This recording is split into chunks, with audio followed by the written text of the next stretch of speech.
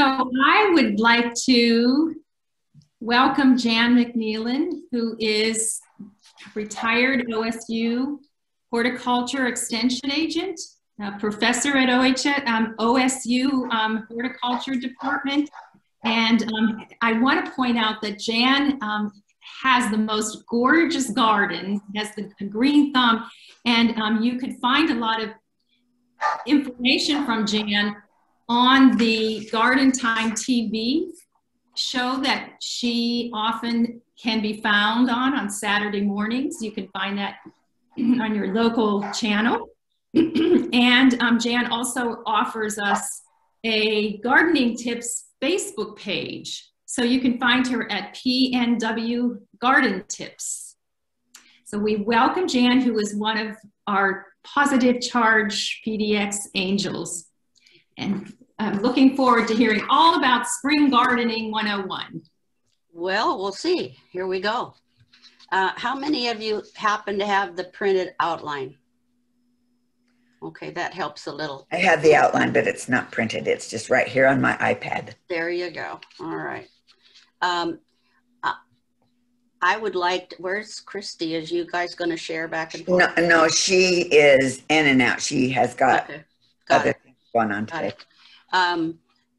You guys that are volunteering through Positive Charge know each other better, but this is Carol Couch. She's a mother of one of my son's high school girlfriends, and we got to know each other well over the years. And Christy lived with my daughter and I for a year, her daughter, and she's evidently in and out too. And Sally Nowak is here. She's a master gardener from Lincoln County, is very involved in the garden club there, and as a teacher with Master Gardener program, and one of my best friends. So she said she was just gonna mute herself and stay back in the background, but I will ask her questions when I need to. The first thing is that I put on the outline is that gardening isn't rocket science. It's just fun and rewarding. I used to plant radishes every year in the vegetable garden, not because I like radishes. I don't like radishes, but they came up first, and I was so excited every time they popped out of the ground. My husband liked radishes, hopefully, but it's just watching something grow that you're the one who's responsible for that is a lot of fun for those of us who are interested in gardening. My advice to any gardener is to not take yourself too seriously, not worry about it. Plants survive us, and if they don't, that's what nurseries are for. And so you can learn and you can experiment. And let's say I've got 3 tomato plants, and I'm going to plant 1 in a black bucket. I'm going to plant 1 in the ground, and I'm going to plant 1 in a raised bed and see how they do. I mean, you might as well make a little experiment out of some of the things that you're going to do. If you worry about disease and insects and, oh, it's going to die from something, normally when you have trouble with a plant, it's because of its environment, meaning you haven't watered it enough, you've got it in the wrong place. So there's a lot of different things to consider, and don't jump to pesticides.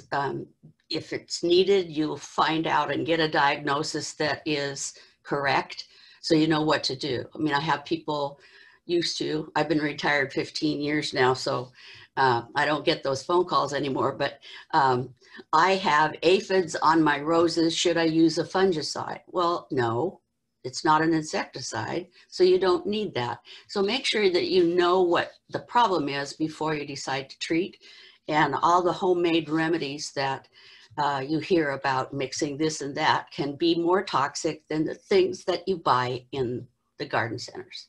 So just know what you're doing and how you're going to do it. If you're brand new to gardening and you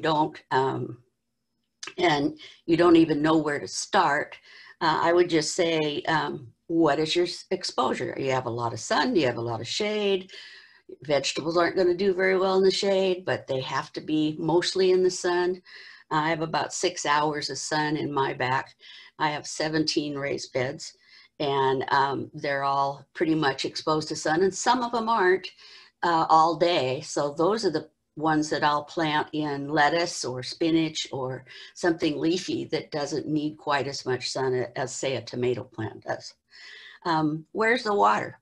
Are you going to haul it in from somewhere, or do you have a spigot next to it? Make sure that you locate your garden in a place that you can get water to it easily. I have those snake-like hoses that retract, and they're cloth and lightweight and so easy to work with. So even if I have a spigot that's not close to what I need, I can screw on a 100-foot one of those hoses and make it to pretty much wherever I want to be with it. You can, if you're a condo or an apartment, you might only have a balcony, or you can plant everything, apple trees, in a big bucket and still be okay, as long as it has drain holes in it. Last summer, I bought 2 columnar apples, and they only get to be about 5 feet tall. And both of them right now are blooming like crazy. And so I'm expecting to get some apples from both of them. Let's see, what else do we do? Containers, raised beds, both containers and raised beds, they dry out faster than something that's in the ground. So consider that too. Also, plastic pots hold water better than clay pots. Actually breathe, and they need to be watered a little more often. We'll talk about how and when you do that. Just make sure you can use a 5-gallon bucket from Home Depot and plant a tomato in it, as long as you've poked a bunch of holes in the bottom. The other thing, another myth actually, is that people think you need to put rocks in the bottom of a container, or the styrofoam peanuts or something, and you really don't. It's better to have soil all the way to the bottom of the bucket, so that, or the container, so that it actually drains well and doesn't make a bunch of water at the bottom. All of us see other people's yards, other people's plants, and say, what is that? I want that. Okay, well, if you see something and you're able to identify it, wherever it is you've seen it, figure out, where is exposure is. Is it south facing? Is it east? Is it sun? Is it shade? And so that you know if you have the environment that that particular plant will grow in. So you need to choose your plants based on what your situation is, whether or not it's full sun, shade, or a combination thereof. The zone on a plant, let's see, where have I got this? The zone on a plant where it will grow is a USDA zone, U.S. Department of Agriculture. And got a tomato tag here. It'll tell you what zone this particular plant will grow in. And the nurseries love to put out stuff, bougainvillea and all sorts of other things that don't grow here. If you want it, that's fine, but treat it as an annual, because we're not warm enough. And that, like I say, that doesn't mean you can't try. Like I try to grow Brugmansia, which is an angel trumpet, and has a flower, a long tubular trumpet shaped flower that's very fragrant. They come in an orangey, pink, white, and they're really not, they're sold a lot in the nurseries, but they're really not meant to grow here. So I've had them come back from the ground every year, most years, but this last year was a little colder than the others. I mulch it a lot in the fall and hope for the best. And that's what you can do with some plants. Our zone here, at least here in the Willamette Valley, is 8B. And it's broken down in 2 different ones. You can go on Google, look up a USDA zone map for Oregon or for Portland or whatever, and you'll see what the zone is for you. We're 8B, and that is The temperatures that are on the labels, on the letters, are the temperature in which a plant will survive. Not necessarily look great, but it'll live to that low a temperature. So 8B is 15 to 20 degrees. So that's here in Portland, that plant that says 8B or 7 or 6, you can go down, but you can't go up. You can't go like to 9 here because those plants won't do well. So here at the coast for Sally, you tell me if I'm wrong or not, is a 9A. Is that 9A for you guys mostly? Southern coast, not us. Southern, coast, for like Brookings and Gold right. Beach. Central coast, we're more, I usually tell people 7B to 8B. Right, right. And it just depends because we don't get the heat. Yeah. Which is a whole nother situation. Yeah. Well, and you guys are close enough to the water that you get that marine moisture. Yeah. Yeah. For sure. Well, and also you need to know, and on the back of, this is a vegetable packet of Swiss chard. It will say on the packet what the soil temperature has to be for it to germinate and live. It tells you when to plant it, and it tells you, that's on flower packets or anything like that, it tells you when to plant it. And it has the soil temperature it needs to be. So for Swiss chard, the soil temperature that's on this packet, hello, there it is, is 50 to 80 degrees soil temperature. So if you're going to, especially if you're going to plant with seeds, an inexpensive soil thermometer is a good thing to have, because on those spring days, well, not so much in spring, but in February, we usually have sort of a false gorgeous week. And you're tempted to run out, and it's in the nurseries for you to buy, get some marigolds and some petunias. And no, it's too soon to plant those, even though like right now, it's kind of edgy for tomatoes even right now. It's still cool in the evening. I was at Fred Meyer's Garden Center yesterday and found that all of their displays had protect annuals from frost. So in other words, there's so many microclimates that the zone for Portland is literally at 160 feet. Well, I'm in Southwest Portland, it's 600 feet. So we'll get snow long before anybody else at the lower elevations does. So maybe if you have a protected balcony in downtown Portland, your petunias might make it, but they count on that for everybody to get so excited about gardening that they buy stuff, and then because the soil is too cold to take up the phosphorus it needs for roots, they'll sit there and turn purple. And I've had a lot of purple marigolds in my lifetime where you just, you can't help it. You're ready. You're so ready. But it does help to know at least a few hints to help that. Our last frost date here in Portland is March 11th. And the first frost date is November 22nd.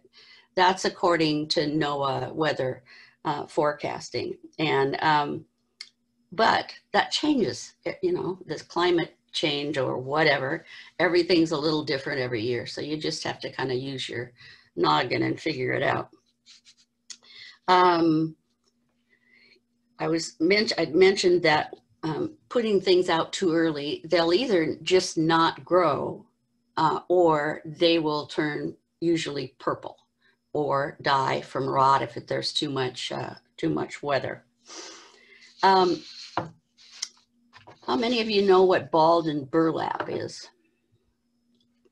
Okay. Balled and burlap is when you're going to buy a tree or you're going to buy a large shrub, an evergreen shrub, or they wrap the burlap around the root ball. One thing that happens with that is that often people don't cut the string that's holding that burlap on. And yes, the plant does fine for a year or two, and then begins to die, and you can't figure out why. Well, the tree or shrub is growing, and that string is around the trunk is literally cutting off the circulation of the plant. So if you get something that's balled in burlap, just make sure that when you plant it, and there's theories about whether you should take it completely off, if you should cut it down around the edges of the root ball. It depends really. First of all, if it's the kind of burlap that rots, you're okay. And then sometimes the soil in that root ball isn't really hard enough or clay enough to hold together if you took it off. So I kind of like to do it halfway. I take it off the trunk, cut the burlap around and pull it down over the shoulders of the root ball and let it go from there, and remove the extra burlap and set it down so that you aren't disturbing that root ball when you plant it. You'll also find this time of year less and less as it gets warmer, but you'll find bare root plants, bare root roses, bare root fruit trees, bare root shade trees, whatever. When you do plant a bare root plant, put it in a bucket of water and let it soak for about an hour or so at least, so that you can get that plant in there and not have it dry out in the soil that you're putting it in. So you want to hydrate those roots the best that you can. And the other next thing is you'll end up with 2 and 3 and 5 gallon buckets, cans, and the price goes up with each one. But just know that here we're just so lucky here, because you can buy a gallon can of a rhododendron and a 5 gallon can, and the price is considerably different. But the way things grow here, have you noticed? That 5 gallon can, you could get the 1 gallon instead, put it in, and it's going to catch up with that 5 gallon can in most cases. So keep that in mind. Also keep in mind that plants that are on sale, there's a reason they're on sale. It isn't, a lot of times maybe those plants are root bound in the container. So I have a hummingbird that has decided to visit me in the window of my office. She's all over there. Let's see, the gallon cans, and if they're root bound and on sale, pull it out of the can if you can and take a look at the roots. If the roots are going in circles in that pot, then it's been in that pot a long time, and you just need to treat it a little more special than you do any other plant that isn't circling the pot. So when you take it out of the pot, you pull the roots apart. You can use a knife. Plants don't cry. They just sit there. And so just go down the sides of the root ball or splay it out. And it's like you butterfly it. So you literally take a shovel, lay the plant on its side, take a shovel and go not clear up to the where the root is at the soil surface, but take this shovel and literally halfway up, say, let's do it that way, halfway up, take that shovel and cut it in half, and then pull those apart. And when you, in the planting hole, we'll talk about that in a minute, put some soil underneath where you've pulled it apart so it has contact. And you can get away with that and get some good plants on sale as long as you know what to do when you get them there. 4-inch pots, you know, we get these little annuals and stuff in 4-inch pots. That too, be rough with it. Just take it, pull it apart, scratch it so that the roots are going to go in all different directions. You don't want to completely take all the soil off of it at all. You just want to scratch it enough that it's going to be a contact with the soil. And then the other thing is that I always recommend, and a lot of times new plants that you've put in, the nursery says to water them. Okay, I'm going to go home, I'm going to plant it. dig the hole and water it. And then I don't think about it the rest of the summer and into the fall. And you're losing those plants and saying, but I watered it. Well, here's the way to start. Dig the hole, whatever it is, 4-inch pot, gallon can, 5-gallon can, whatever. Twice as wide as what the root ball is. That goes for everything. And just as deep. What you don't want to do is plant a plant in loose soil that then it starts to sink, and then soil gets around the stems that are right at the level of the pot, and you may lose a plant, especially a tree that's too deep. So when you're done, it should be right at the same level it was when it was in the pot. What you do is, again, twice as wide and as deep. And pretty much, except for the rainiest part of the spring, I always mud in plants. So I dig the hole, I put a hose in the hole and fill the thing with water. And so that means when you put the new plant in the hole and backfill the soil, you are going to not have a lot of air around the roots. You're going to make sure that the soil settles and the plant gets a good start. All nurseries will tell you you need fertilizer and you need potting mix and you need compost and you need all these things. Most of the time it doesn't hurt it, but with the clay soils, I have really hard pan clay here. If you dig a hole and you put potting mix or compost in it, and then you thinking that this is great because this plant's going to love it, you've actually made a pot for the plant, and it's going to fill with water and not have anywhere to go. So if you have nice clay soil and you've got that pot or that level right where you want it, and if you backfill it with foreign soil per se, it's not going to do as well if you have clay. But like, out in Canby, in the valley, it's gorgeous soil, and that's not a problem to have clay, but knowing what you have helps. So you can put some compost in. You don't really want to put a lot of fertilizer in when you first plant, because those roots are tender and you might burn some of the roots. So page 2. How do you choose the plants? With me, I buy what I like and what I look at, and then I go home and try to figure out where I'm going to put it.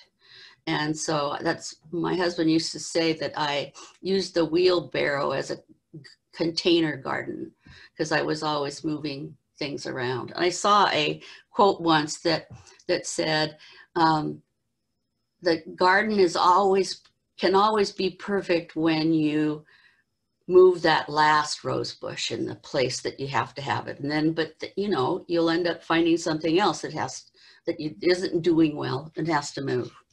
So there's annuals, there's perennials, and there's biennials, and evergreens, and deciduous trees.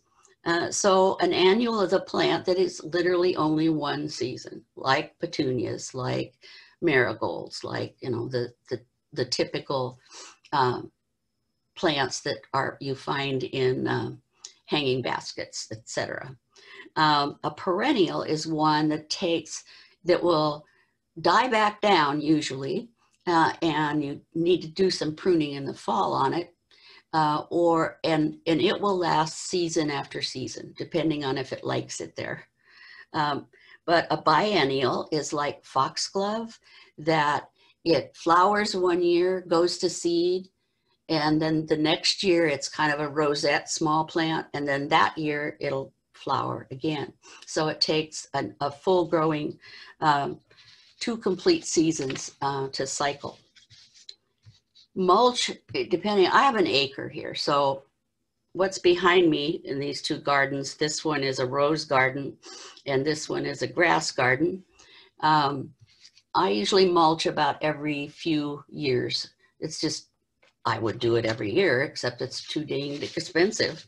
And so you just have to scratch it up and keep the weeds out the best you can in between. It is expensive, but it keeps soil, retains soil moisture, keeps the weeds down. And so it's a good thing to use mulch when you can. And then I use extra mulch in the fall. All the leaves that fall off the deciduous trees that I have here, I just keep blowing it. My neighbor actually came over thinking, a new neighbor, thinking he was helping me, and he blew the leaves all into a pile in the street. And I went out and went, what? Blow them the other way. And so he blew them back into the driveway, and I have a south-facing garage wall that I put all my pots and everything that I want to winter over against that wall, and then we blow those leaves on top. And they just sit there, and a lot of things do very well. I plant most of my bulbs in pots, and they did fine this year. So that's one way I use sort of a weird mulch. But I blow the leaves into the garden beds, not out of the garden beds, and let that. I've always wondered why people compost their leaves and then bring them back to the place where they raked them out of in the first place. So usually that's what I do. Best time to water: when you have time, not just in the morning. Yes, in the morning it's nice, but what if you can't do it? You don't need to think that, that, oh no, I have to get up early and water before, the sun comes up. And yes, you can get some burning on tender leaves with water and sun reflection, but in the big picture, you water when you can. And so that takes some of the worry out of it. When you're watering pots, keep in mind that when a plant is in the ground and you've done fertilizer, that fertilizer stays there longer around that plant. But if you've got pots, you need to, if you fertilize like nurseries do once a week with fertilizer, that's why they look so lush and wonderful. And we bring them home, and once every month we think maybe we should put some fertilizer on them, and that's why they don't look as good. And keep in mind that when you water, it leaches out all that fertilizer that you put in. So that's why you need to keep repeating that if you want lots of compliments and lush baskets.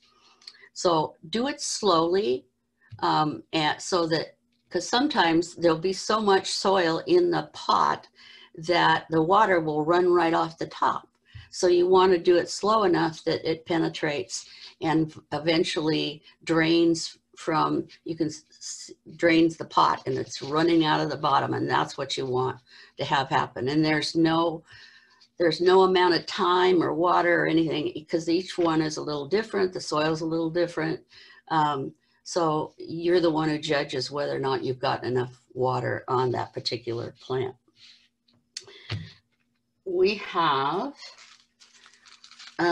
so if you're going to fertilize, and you can fertilize in-ground plants or pots or mulches, or raised beds or whatever.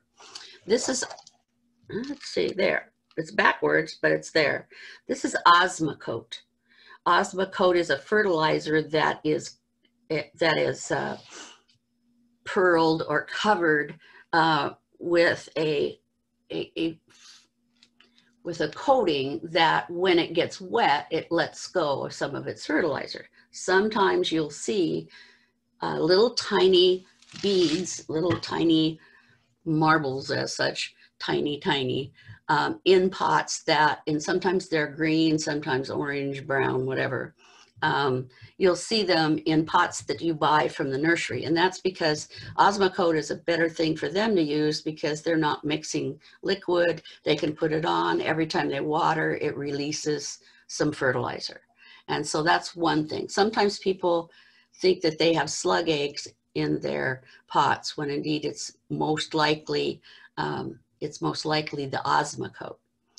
So here's another thing. It's sort of confusing for a lot of people to know what nitrogen, phosphorus, and potassium are, and how much should I use, and what kind of fertilizer is that? Is that for tomatoes, or is that for lettuce, or is that for geraniums, or what? So here's one fairly easy thing to remember. It's NPK. N is nitrogen, P is phosphorus, and K is potassium or potash. So N is for the top, P is for the bottom, and K is for all around. Up, down, all around. The nitrogen is for leafy plants, and all plants need nitrogen. But I had actually last fall when we did this class, somebody said something about, I used to grow, and I don't think she's here, I used to grow tomatoes on a balcony in New York or something. She said, I just had beautiful plants, but I never got hardly any tomatoes. And it's like, okay, well, you know what you might have done? You might have had a fertilizer that was very high in nitrogen and maybe lower in the other two, but at least high nitrogen. And all it's going to do is tell that plant to grow leaves, not flowers, not fruit. So my guess is that's what happened, because she said that her plants were very healthy. So N is for the top, and P is for the roots, and K is for all around health.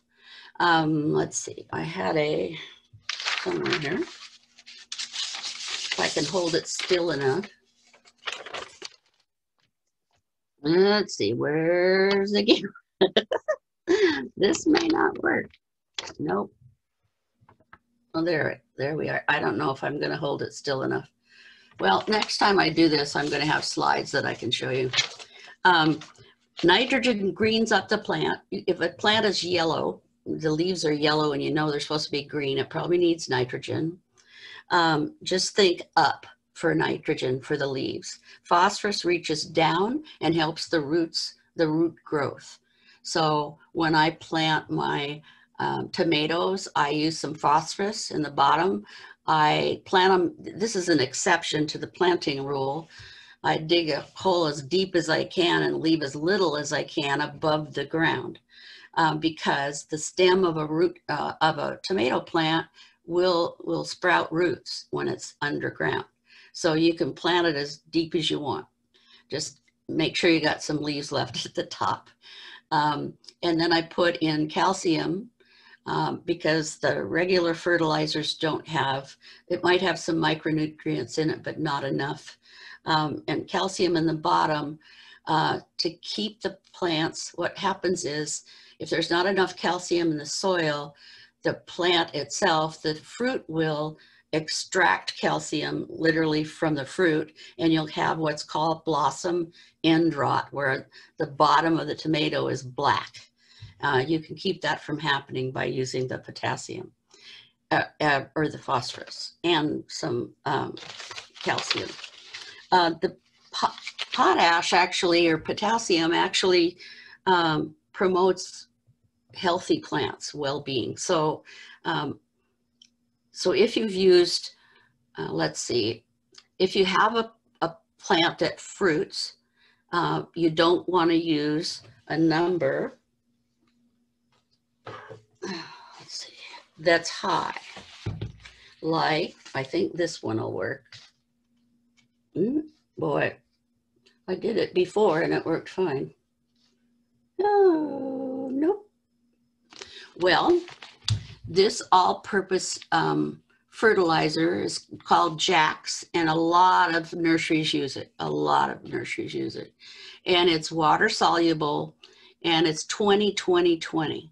In other words, 20% of nitrogen, 20% of phosphorus, and 20% potassium. Now, if I put this on, say, my,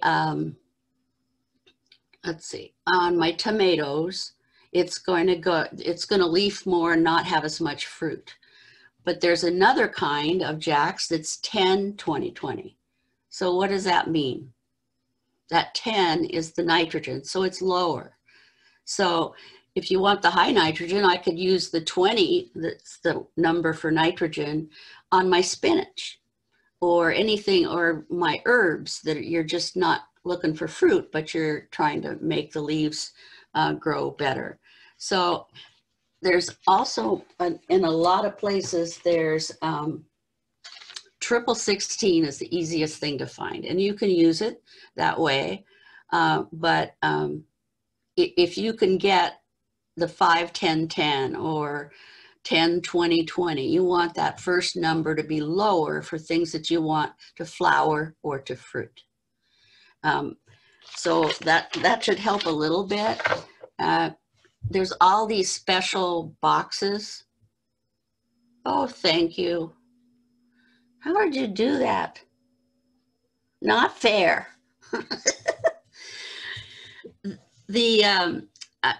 I appreciate it, whoever did it.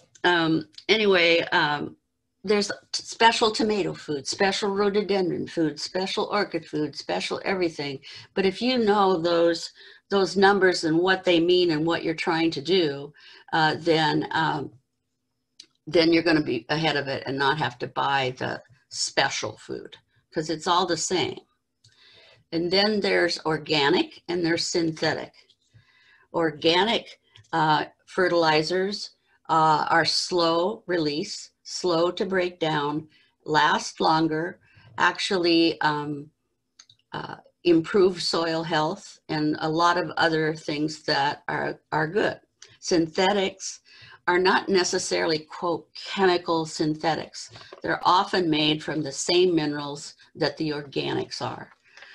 And the difference too is that organic fertilizers cost about twice as much as the synthetics do. So it's up to your budget and your take on the environment, what you might want to do. When fertilizing, say your pots or your hanging baskets or whatever, water first, then fertilize with liquid fertilizer. Because if that plant is dry to start with and then you're going to fertilize, you may be burning the roots with the fertilizer. So water first, it could be the day before or whatever. Just, you don't want your pots to be dry when you actually fertilize. A garden is a real experiment, as we said before. I mean, I had a lady in a class one time, we were talking about lawn fleas that were in her lawn. And she said that Jerry Baker, who is a wacko guy, said to mix Coke and what was it? Ammonia and something, and spray your lawn. And she said, I didn't have any fleas at all. It worked. And I said, well, I didn't have any fleas either. And I didn't spray at all, because that wasn't a year that we were going to have fleas. So be careful of the homemade remedies that are out there, and do some research and make sure that it's safe enough to do. I do make my own insecticidal soap with just water and some dish soap in it. And the percentage is very low with the soap, and I use it in the greenhouse mostly. Right now I've got 2 flowering maples which is really a shrub, in the greenhouse, and they're like aphid magnets. So I've been using those, and I'm not even rinsing it off afterwards because it seems to work, but it's not going to burn the leaves. I also have, thanks to Sally, I have a Meyer lemon that Sally's got one at home and gave me one, and it had scale, and I was like, oh boy. And so I didn't want to bother with it. And then I actually put it outside. Sally knows this. So I actually put it outside for the winter, hoping it would die, and it didn't. It actually liked it really well. And I put it in the corner by the garage, so it was south facing during the winter. And so it was warm enough to survive. So, and then I had it out by the end of the greenhouse, and I had some friends over here, and Sace, he owns the Lily Market, which is a Asian market in Southeast Portland. He's a gardener. he grows everything tropical. And anyway, he bent down and he said, wow, that lemon has a lot of scale. And it's like, it does? I never wear my glasses when I go out to garden. I just go out and garden. I don't need to unless I'm going to read a seed packet. So I didn't know it even had scale on it until I put my glasses on. And then I used some alcohol and scrubbed the underside of the leaf, got rid of it, started using insecticidal soap, making sure that it got under the leaves where the scale, when a scale insect is maturing, it's got like a waxy cap over the eggs. And then any spray you use really doesn't do anything. So I had to wait until the crawlers were hatching, and then I could get those with the insecticidal soap. So it helped. And now I got 6 lemons off of it this year, and it's blooming like crazy right now. So I don't know, but it's become sort of a badge of honor to keep the thing living. And so I have people on Garden Time asking me, how's the lemon doing?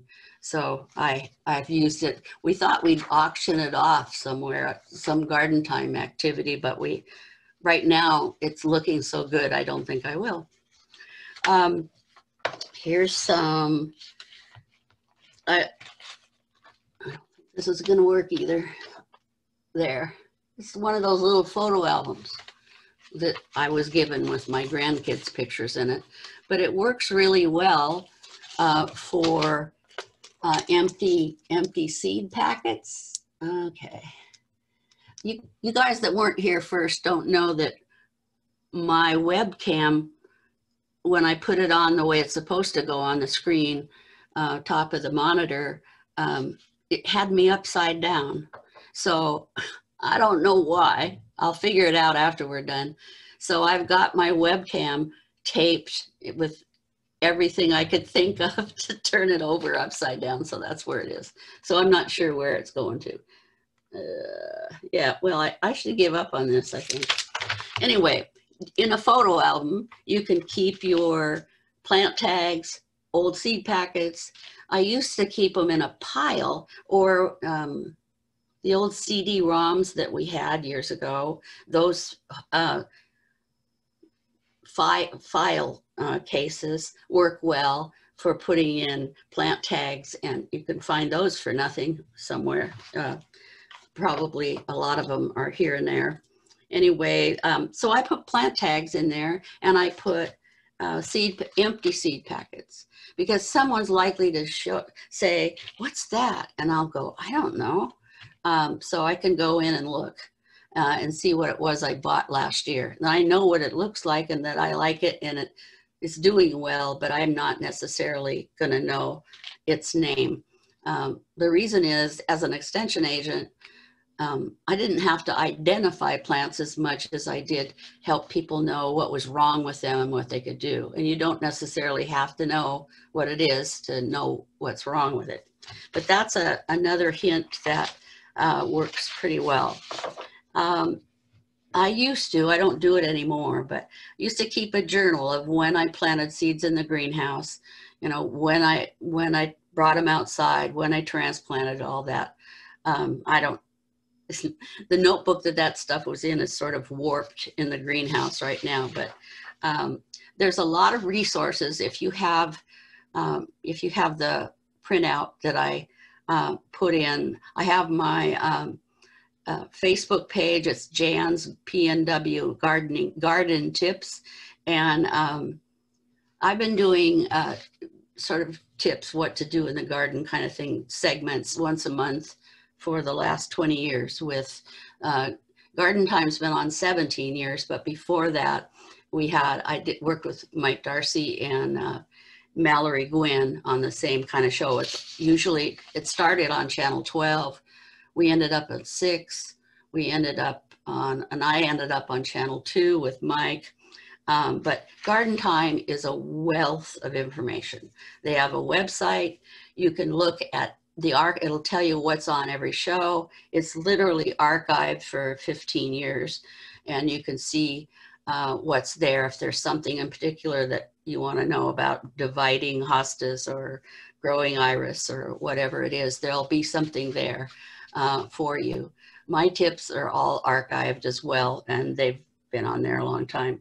So the website, you can also go on the website and sign up for the free online magazine. And it's really a great way to learn more about specific subjects. Then I've also put a link on here to the Extension Service here in the Metro Portland area and to the statewide program. And then there's also another link there that's the 10-Minute University, which I helped them start. We finally got it trademarked, that the Clackamas County Master Gardeners are doing. And they have an amazing number of handouts on specific subjects that you might want to take a look at. There's videos and there's also handouts. And these are some of the cream of the crop master gardeners that have done these, have written all of these, and they're very accurate. So that helps. No, not too many myths anyway.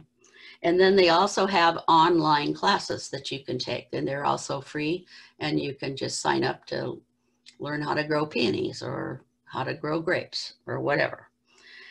Then there's also a link to OSU Extension publications. And there again, you go on the Extension Publications website, click on gardening, and there's again a host of things that you might want to look at. There's also a lot of ag things where for viticulture, for grapes and berries and all sorts of things that are more than you're going to want to do, but you can pick through and find a whole lot of stuff. Also, there's a link called Ask the Expert, and you can have a problem with a plant. You can ask the question. You can even upload a photograph if something's wrong there, and at least get, within 48 hours, you'll get an explanation of what they think is the issue and what to do about it. So that should help. I think I'm ready for questions if you have any.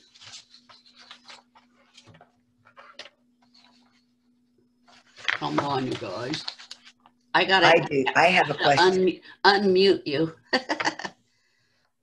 Hi, Judy. How did you find it? How did you find me? Just pretty amazing. This is my ex-sister-in-law. There she be. Haven't seen her in ages. Okay, Carol, what's your question? My question is back to the mulch and planting. So planting a new, well, it doesn't matter. We have hostas right now that we're looking at planting. So is it a good idea, as you said, not to use the gravel, but is it a good idea to put some mulch in before you put your potting soil and the plant in the hole? In the hole, not a pot, right? Well, no, in our case, pots, yeah. Pots. No, you just want to use the potting soil that you purchase. Just, that's all.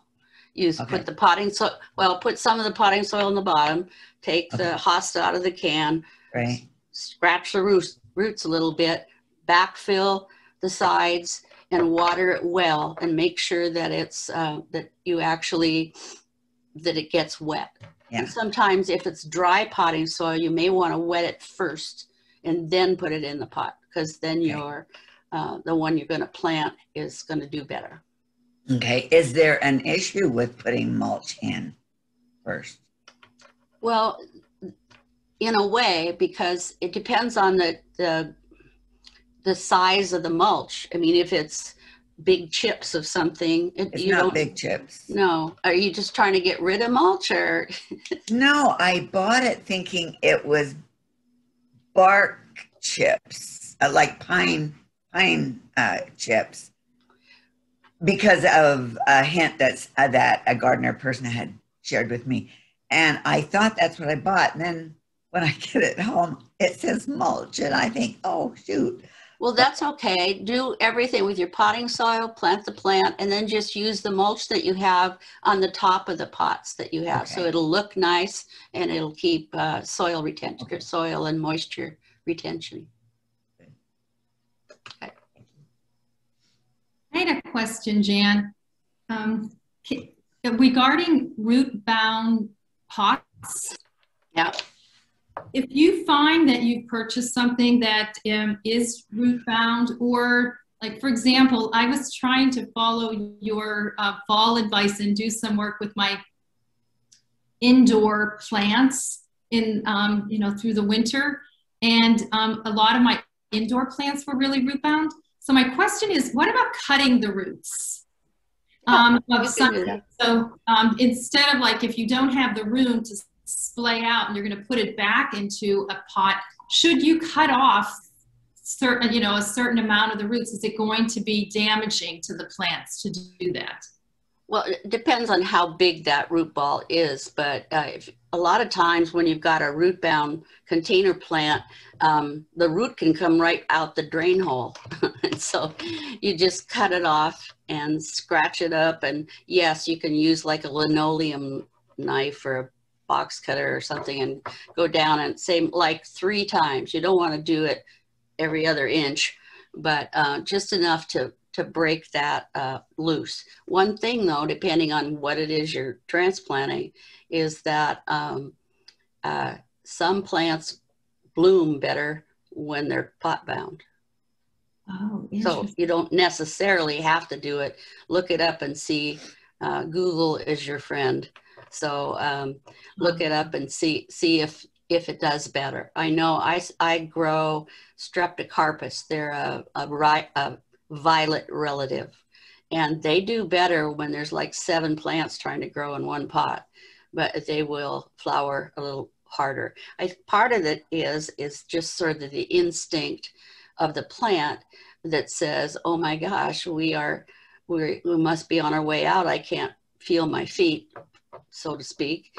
And then they'll bloom. So then that happens. I was talking on my Facebook page for about rhubarb blooming when it's not supposed to. It's bolting, and it's just that's what it thinks when we've had some warm weather like we have this spring. It thinks the season's over. I got a flower. So my husband Ray used to say to people, if you couldn't get your rhododendron to bloom, get your shovel and go around it like you're going to dig it up, but don't, and then it'll bloom because it thinks it's the end. So a lot of things are like that. Sometimes when we think we're doing a favor for a plant, it really likes to be a little tighter in that pot. I had a let's see, a Hinoki cypress that I planted in a pot and put it on both sides of the arbor, and it was really looked great, except I left it there for years and years, and I figured I had to break the pot if I was going to save the plant. And as it turned out, we watered it heavily and we were able to dig it out of there without wrecking the pot. Judy, you have a question? I do. You know, it used to be that French digging or double digging was recommended for soils and be able to amend things. Sorry for that clock in the background. I will move away.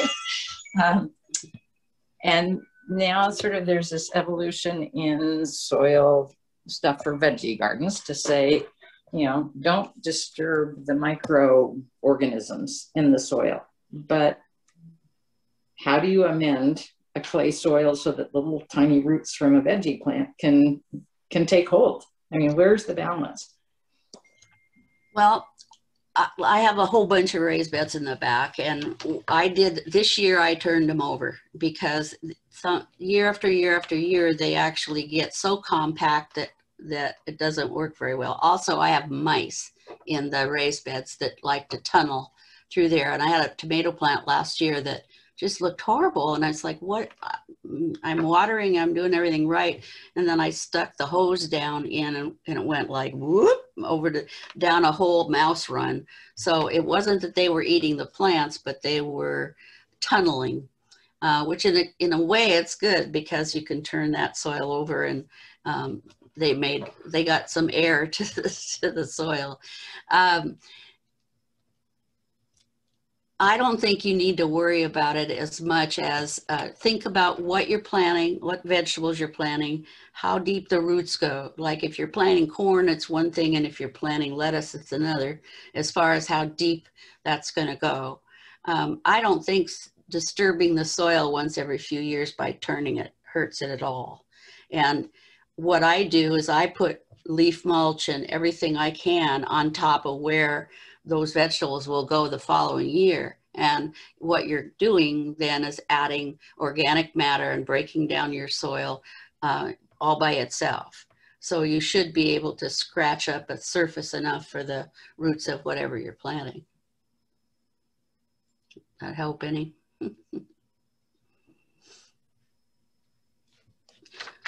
I have another question if no one else does. My question is about a raspberry stand. I actually built 2 raised beds right near my raspberry stands. And now my raised beds have tons and tons of raspberry starts coming up in them. Like, I'm just wondering how I get rid of, like, am I just going to pull out these raspberries and I know they grow, and they do their thing underground. Am I going to have to do something closer to the raspberries to keep them from coming up? Or do you think it was just seeds falling, or they stolen out and they spread all by themselves without the seeds. And it's very common. That's how come people give you raspberries, because everybody's got raspberries and here comes ones you don't want. It's hard. It's just like thinning vegetable seeds. It's so hard to pull out something that's living that you actually planted. Mm-hmm. But unless you want to put raspberry starts on your driveway and have people take them away, just pull them out. That's about the only thing you're going to be able to do. I know where your raspberries are, and I that can be an issue. Yeah. Just pull them. Okay. And if it's thinning, if your stand of raspberries is thinning, replant them in between some of the bare spots, and just keep it generating. Great, thank you. Sure. One thing I want to add is watering, and I talked about it a little bit, but not enough.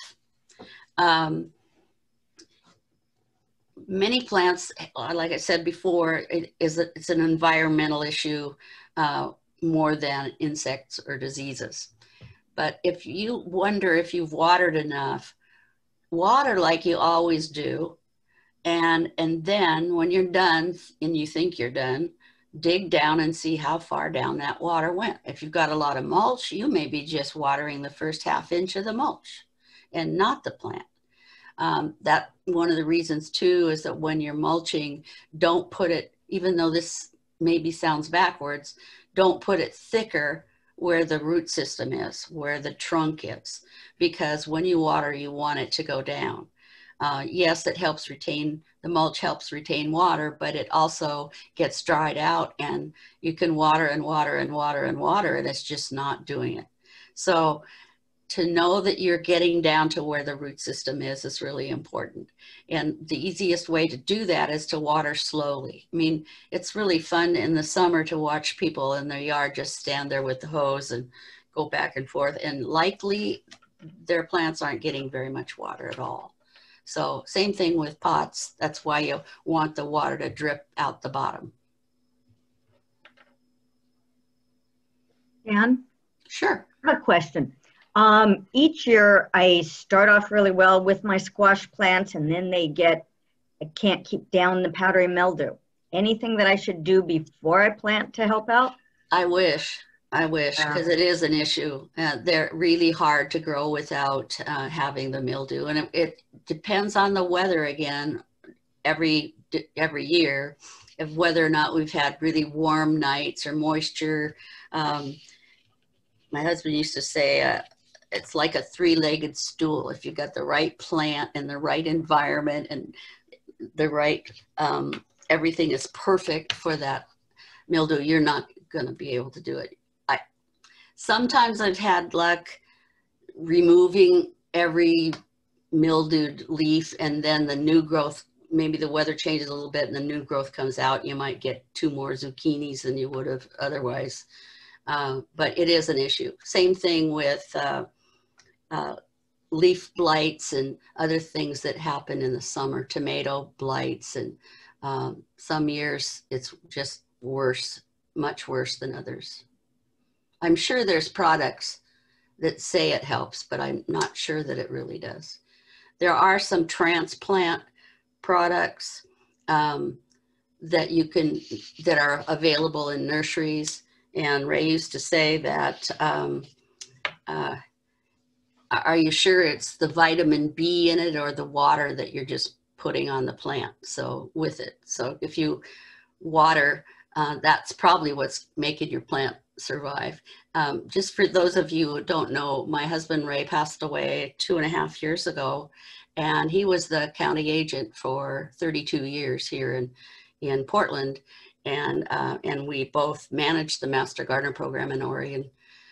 Him for 19 years and me for, I don't know, 10, 15, I don't know. Anyway, and we taught in 19 counties in Oregon every year for Master Gardener training. And so everything I know about horticulture, I would hang around him like a sponge, trying to learn as much as I possibly could. So the other one that I remember is that if you're using insecticidal soap on a plant, say that has aphids, you have to have the aphid or the insect present, because if it's not, Ray used to say that that aphid is just going to get clean feet when it walks by later instead of killing the aphid. So anyway, so I'm a conglomerate of 2 people in the horticulture industry. So, well, have you guys got any more questions? You know, you brought up, I'm just going to say, since she brought this up, I just wanted you all to see that Jan is also an author with her late husband. And I found this book that she penned, Book of Lists, really helpful in putting in a new garden last summer. So and I had someone come over who was a gardener to help me pick plums. And he was telling me about his garden, and he was telling me about this book of lists that he had just found somehow, some way on Amazon. And he was describing it. And I said, that's Jan's book. So anyway, if you're, you know, in the process of putting in a new garden, it's just really, really a helpful book. And so I just wanted to plug that. Yeah, we wrote that in 1997, and I got another royalty check yesterday. They don't sell as many. We don't have, when you're in 19 counties teaching Master Gardeners, we used to sell them by the case, because every place we went every year, we would sell a whole bunch of books. It was fun to write. We wrote it on the road as such. I would teach 3 hours in the morning or afternoon, and Ray would teach the other 3 hours. And the 3 hours we weren't teaching, we were with a computer writing that book. So we got the contract in February, and we printed in August. So it didn't take us too long, but it's been fun. A lot of people get 2 copies, one to keep in the car and get dirty when they're at the nursery, and the other one for home. So yeah, it was fun to do. And Ray also wrote another book before that, Pacific Northwest Guide to Home Gardening, which was all about fruit trees and vegetables. It's not in print anymore, but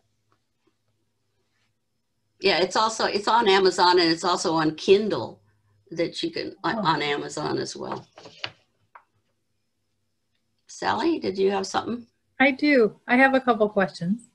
Okay. The first question I have is, so very new gardeners. We planted we had 2 raised beds last year for the first time. And so my first question is, we did this as an experiment last year, and so learned a lot of lessons like spacing. Oh wow, did we learn from that? One of my questions has to do with tomatoes, because we noticed that the larger tomatoes, I don't know the technical terms for this, but they didn't form all the way on the bottom, and they just looked, not that they just didn't form, but they were brown and really ugly looking on the bottom. I don't know the technical term for it. It's like they didn't close and they just looked. There's like, several diseases actually that tomatoes can get. There's a cat facing where it literally has lines almost like a, I'm trying to think of the disease for potatoes. And there's also the blossom end rot, which will actually, the base of it where the blossom was will turn black or brown.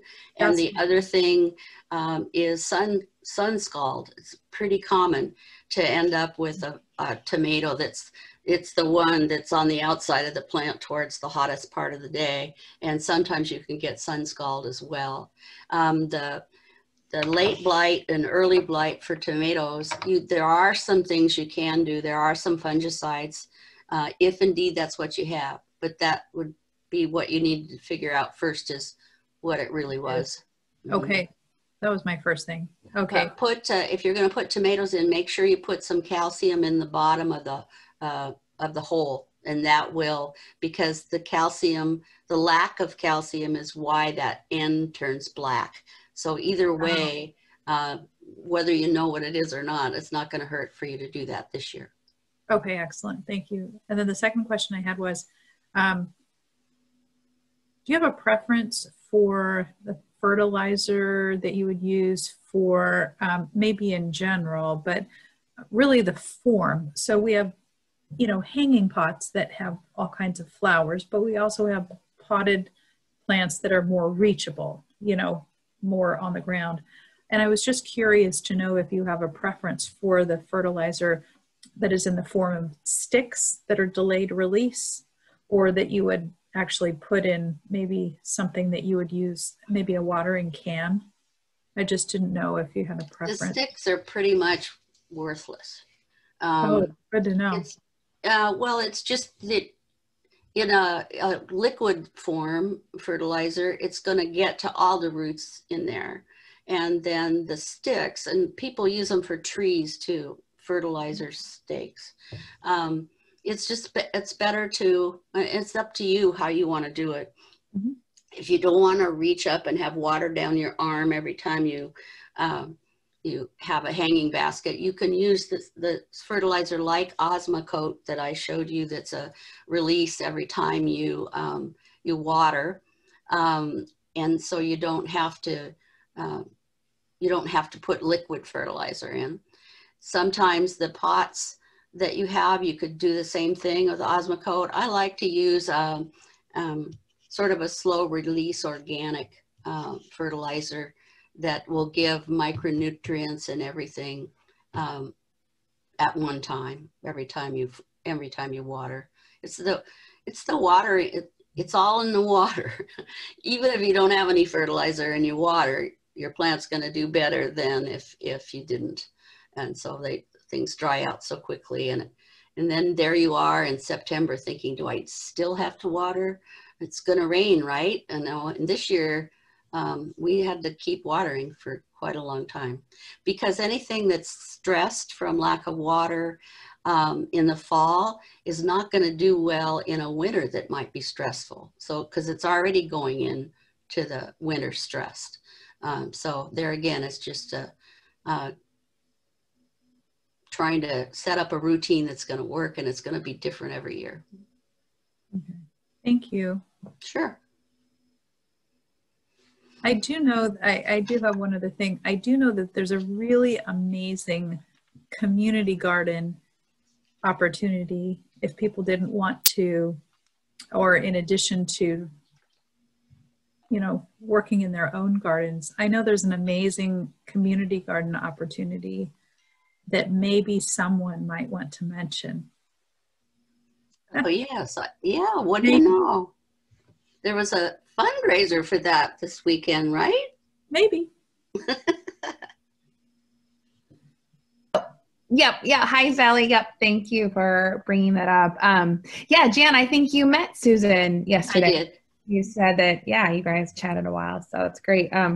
So she might have told you what we're trying to do, but yeah, so the Ruth Hafner Plaza, it's a local neighborhood sort of public housing for seniors and those with disabilities. And, I've come to get to know some of the residents, and through some other projects we've been doing with them. We did a holiday care package for them in December, and then we did a cleaning supply donation drive for them this past March. And so the plaza had sort of come to me and said, hey, we're looking for to build a community garden, because since COVID, in the complex, they haven't had any community space. All the kitchen area, all the space where they'd go to, mingle together, was closed. So they were interested in seeing if any neighbors wanted to put together a community garden. And so I put out my feelers and met with Susan, or, got connected with Susan. Susan's Schlesinger, excuse me, I'm probably butchering that. I'm sorry, Susan. I know you're going to watch this. Who's a master gardener and has done community gardens recently in Chicago. So she has just been a rock star, amazing person.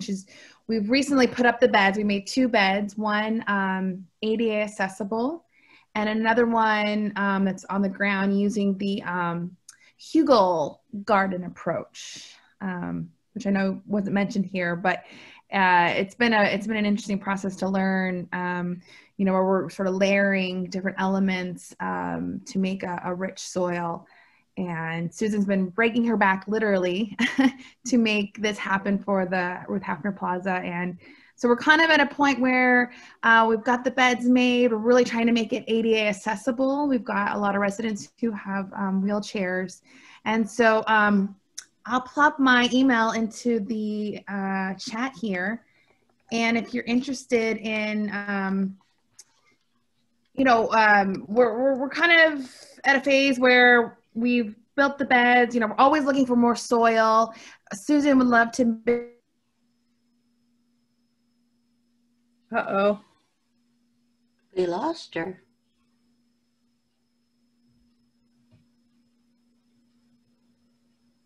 Well, we know how to contact her. Yeah, it's there. Susan, if you are there and you could finish up what Ashley might be saying, that'd be great, but maybe she was... What Susan's doing right now, just so you know, because I don't think she's available right now. She was intermittently trying to listen in. Susan is a neighbor of mine, and what they're doing right now is she is doing a plant sale. She has lots and lots and lots of different types of plants, veggies, trees, that type of thing. And she is selling them from her driveway for a, suggested donation that is going directly to that project that Ashley was just talking about at the Ruth Hafner Plaza for that community garden. And I think Susan has stepped away because she's trying to deal with the sale of the plants and helping people. Well, I got rid of a bunch of them for her yesterday. Is that right? Yeah, she did the same thing last year. It was unbelievable. And she did it not for Ruth Hafner, but she did it for the Oregon Food Bank. I can't even remember how many thousands of dollars she did. She said I think 4,000 yesterday. $4,000. Yeah, it was amazing. Incredible, very generous. And so now she chose a different organization this year. So anyway, very. It just reminds me too, with this group we have here, we always can remember that the fruits of our labors don't have to just end at our kitchen table. Yes, if you have starts You know, I know that they're you know, that like Susan's using them to generate funds for this project. But if you have starts and you don't need them all, I know that, for example, the Neighborhood House Food Pantry Garden is looking for starts. And they also are asking if you do have extra produce in your garden at the end of, you know, a season, to bring it over to them. They take produce over at the Neighborhood House Food Pantry. And I'm sure in other neighborhoods, there are other food pantries that take produce too. There also is the Portland Fruit Tree Project. And, you know, they will potentially do some of the picking of the fruit of your fruit trees and then get them to people who are struggling with food insecurity. So I think just, you know, you know, as we garden, there are always other people who could use our extras. And yeah, so Ashley's back. Yeah. Finish up what you were saying. I was just sending a little, putting in the chat. But yeah, sorry about that, everybody. My laptop ran out of batteries. But yeah, just to close, thank you for the opportunity to introduce the project. You know, we're at a phase where we're probably just looking for time. Anybody wants to come give some elbow grease or donations to help make, you know, sort of an ADA accessible foundation for the garden, and also veggie starts. I know this is a good time to maybe ask for that. So if you have any extras, I will put my email back in the chat. And then also, I know Susan also has. Nope. I have 24 black crim starts out of my greenhouse, so I'll get you some. Oh, awesome. All right, great. Thank you. And also, so Susan's also, I don't have an attachment to send, but she's still doing some, she's doing a plant sale. It does end today, but I'm sure if you're interested in learning what she's got, we could email me and I can send you that list of plants she has. She's got some really beautiful options, and so would take donations for those. Yeah. I actually have it, Ashley. I'm just looking for it right now. Oh, thanks. Yeah, I think it's a PDF. So yeah, I've got it. Thank you. Perfect. Yeah, she's got some able to do some starts, but this year I have all shade. I don't have any sunshine, so I don't have an option to do starts this year. I was really sad. No veggies for me. Oh no. Let's see if I can pull it up here. Here it is. Oh yeah, thanks. Perfect. Yeah, look at all that good stuff. Yeah, she has a great variety of a lot of different things.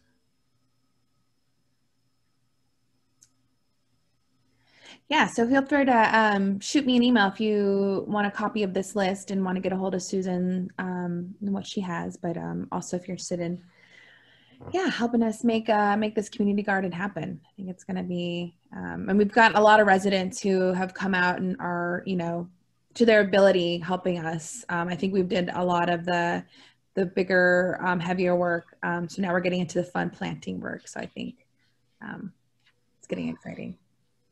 Yeah. Very cool. Thank you. Very good.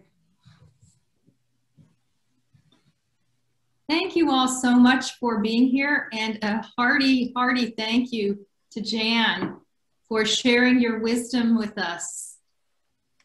Just and no problem.